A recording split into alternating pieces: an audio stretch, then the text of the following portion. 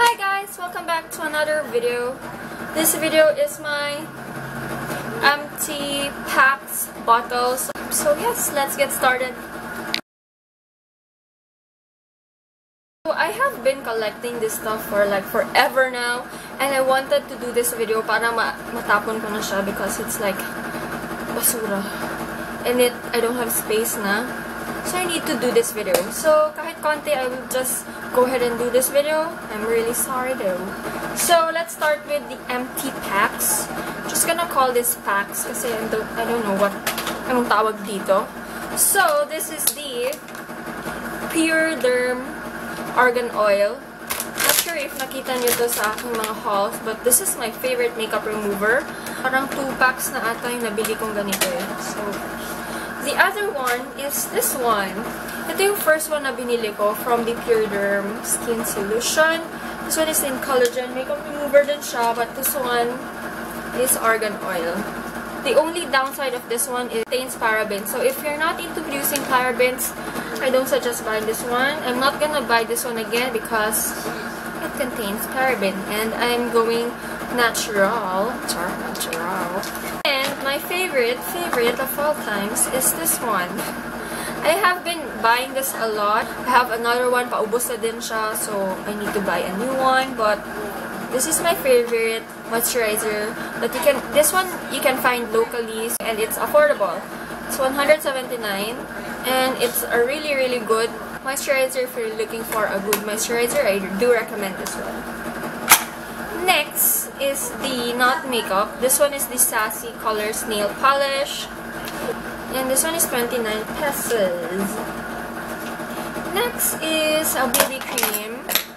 This one is Pond's BB cream. And I've been using this for like every day. I've been using this every day na lately because this one doesn't contain any parabens, which is perfect for everyday use. So I love it, and it comes in the shade beige. Dati kasi wala siyang other shade before. Nung nag-review ako like 3 years ago, 2 years ago ata. Kaya hindi ko siya masyadong nagustuhan. But the coverage is amazing, and the shade is perfect din sa akin. So I love it. I have 2 backups for this one. Just saying. Next is this one. I can't remember what this one is, but I think this one is the Nichido one. Oh, wow. What happened though? I don't know. This one is the clear gel from Nichido. I'm thinking, wala na kasi siyang but I use this for setting my brows or like putting my brows in place, and this one is what I used it for. Pero ubos na siya, but this one is a really good one. Next is liquid liner. And this one is this. I'm not sure if you're familiar with the packaging, but this one is the Sansan Liquid Eyeliner. And I have it in the shade brown. This one is my favorite everyday liquid liner because it's brown. And wala akong mahanap na brown liquid liner sa mga drugstore lately. Like, ito lang yung nahanap ko na super ganda and hindi siya nagsasmudge. Hindi ako nagkakaroon ng raccoon eye and whatsoever. So, I love this. Marami akong mga products na natapon ko na. This one is the one na na-keep ko pa. Next is this one. I've been using this late sa lahat ng mga videos ko. Previous video, I'm not sure if you have noticed it, but this one is what I use because it's the only one na mascara na meron ako that time. This one is the Fashion 21 Double Up Mascara, and this one cost like $225, and it's a really good one for a local product.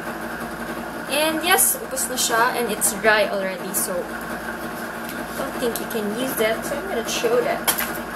Next is a lip balm. This one is this lip balm here. It's from Nivea. I'm not sure how to pronounce that, but yeah. Ubos na siya, and I've been using this like non-stop. Wala na. But yes, I love that. Next is a powder, and I love this powder. I'm not sure if alam niyo yung packaging, but this one is the Revlon Yearly Naked Powder Compact, and I love it. This one is my favorite powder, and hindi siya nabasag because as you can see, meron naman siyang naubos lang talaga. Next, last but not the least, is my lip tints. Meron din akong maraming ganito, but natapon ko na din. So, never mind. This one is Tony Moly lip tint in the shade. Oh, it doesn't have any shade. Oh, wait. Wala ngang shade. So, this one is my favorite lip tint. And, next is this one from Into It Gel Tint. Wala na din tong laman. Yan, see? This one is in Peach. My favorite shade sa Into It one. The next one is the Etude House. This one is also my favorite dati. Nung hindi ko pa na-discover yung Tony Moly. But this one is also my favorite. This one is in the shade 04. And I do suggest buying the darker shade for the Etude House. I love, love, love. So, yes. Yun, thank you so much for watching. Please don't forget to subscribe, to thumbs up, and see you guys in my next video. Bye!